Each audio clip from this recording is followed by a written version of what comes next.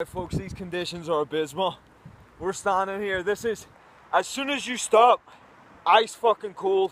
And it's, to say that we could ever be the best or we could ever excel at something, like I'm trying to fucking, to make this video with such an effort. A moment stop, it's too difficult to be able to handle these conditions. Like I'm having to rethink what I can do in these conditions. This is why you do it. Here it's fucked up. Everything's fucked up.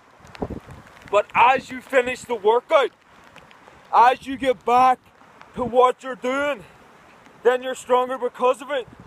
You see, people don't see this.